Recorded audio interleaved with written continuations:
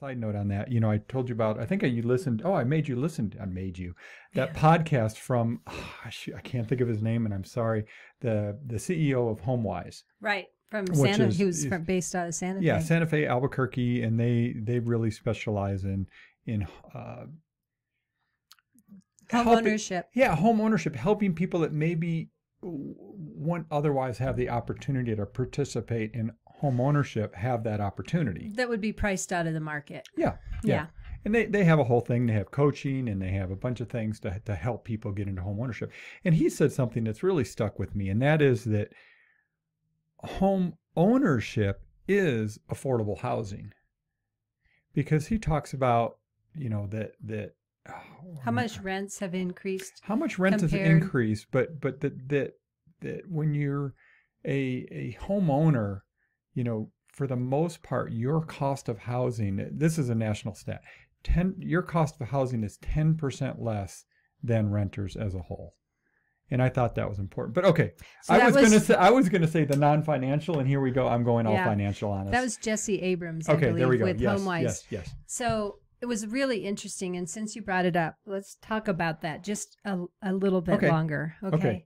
So, it's so funny. We started it off saying we're not going to talk about the financial reasons for home ownership, which there's a bunch of them. We'll get to that. But go ahead. No, this is good. Well, one of the things that really struck me that I hadn't really, I've heard it, but the way he said it, I really understood it. And I probably won't be as eloquent as he was in his podcast or the interview.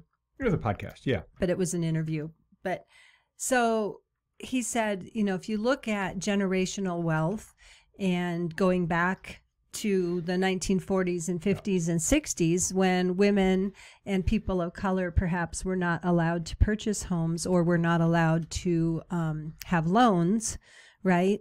They weren't given the opportunity in those families to build wealth through owning real estate. So when the grandparents and parents of those folks passed on, they weren't leaving a house that had $100,000 or $200,000 worth of equity to the family to continue on with their wealth building, because they weren't homeowners, they were renters.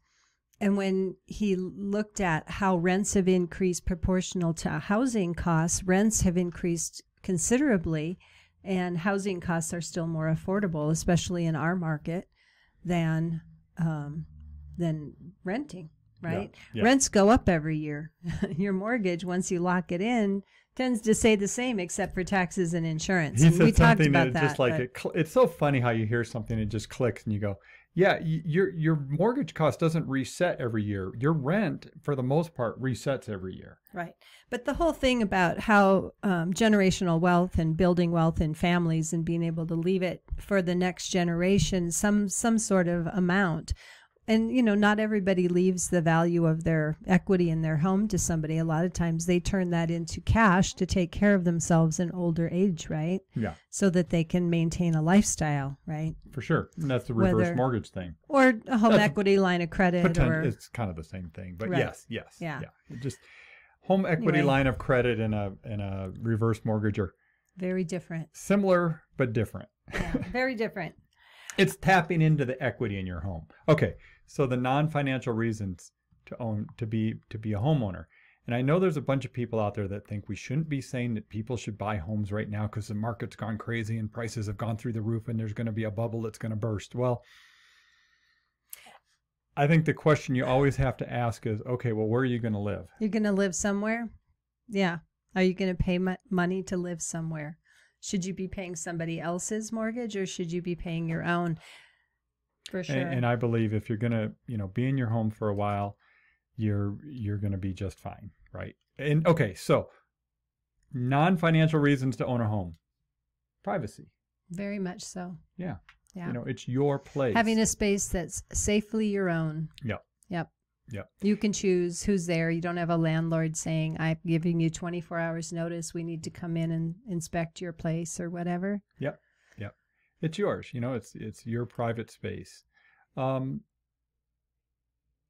think stability is a big deal. And I know, that whole thing about Maslow's, hierarchy of needs, and that, okay, once you have food and shelter and whatever, the next thing you need is security, and stability goes along with that. And having a house and stability to go with that, I think is a big deal.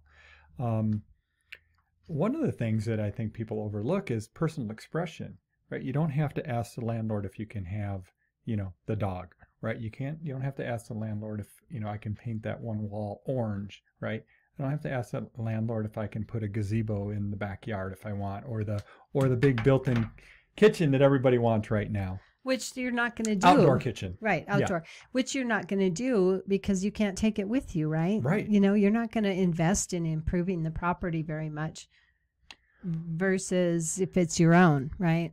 I think another one that's good here is accomplishments. And I would add just pride and, feeling good about your successes and being a homeowner. Right. And pride in having a legacy for your family of ownership. Right. Yeah. Comforts.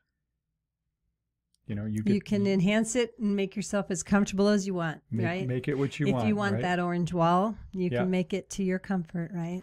I think this last one, it says community. You think about what's happened over the last year and the lack of and need for social interaction, right? And being part of a community, being part of a social network. And when you become ownership in a community, that's what happens. Right. What's interesting, kind of a side note on that, Tego, is when you buy a new home in a new home neighborhood, you tend to get to know your neighbors really well because everybody's kind of moving in at the same time, because normally D.R. Horton, Pulte, Abrazo, Twilight, they kind of build up a street, right? And they kind of try to get out of people's way so that they don't just build a random house here or there over their new neighborhood. They try to kind of build out so they get construction moved away from where everybody's moving in. So a lot of times they're finishing homes all within the same few weeks right up the street. And so the neighbors or the people moving in all tend to get to know each other, because when you move into an established neighborhood, they all know each other. They've already been there 20 years. They don't get together anymore. You think about our neighborhood, Tego. When we first moved in, we were the first or second people in that neighborhood. We both moved in, like the same week. Like the same week, right. I always say we were first, but I think their moving truck might have been right in front of us. But, by 100 yards. 100 yards. But when we moved in, I used to spend a lot of time. I had a community list. On 4th of July, all the little kids in the neighborhood, we'd get together. Yep. We'd decorate bikes with ribbons and flyers, and everybody'd get dressed up, and they'd get Until their there pets. was that one neighbor that shot that bottle rocket into our tree and almost burned our tree in our front yard down. Well, but that's a whole different conversation. But that didn't stop it. But for several years, probably until I got too busy in real estate, honestly, I would organize neighborhood get-togethers. We would do holidays. We would have happy hours. We would get together with our neighbors. Now it's been 19, 20 years, 20, right? Yeah. And honestly, I probably don't know everybody anymore in our 28-house neighborhood, right? And we haven't had a 4th of July parade. We used to get the Corrales police and fire trucks to come to our little neighborhood and do those things. But, I mean, community's huge. Community's a big deal. And again, I think people are yearning for that after COVID, right? And just getting back out. And we've all seen that, right? In the restaurants and the shopping, and people just want to be out. We live down here, and our office is down here off Alameda near the river, where Albuquerque Open Space is. Albuquerque Open Space? Did I pronounce that right? I have no idea. All I know is how my brain pronounces it, and Albuquerque sounds good. Yeah, so it's, Alameda and Rio Grande, and there's the parking lot there. And oh my gosh. Every weekend, that parking lot is overflowing. Not just weekends anymore. And, For people that want to take the Bosque Trail. Right. Yeah. We take the Alameda Bridge westbound every day, right? Yes. And it's amazing how so many people are still hanging out along the banks of the Rio Grande and enjoying the water with their dogs and having picnics and setting up shade structures. And to me, that's one of the best things that's come out of COVID. That was a great segment.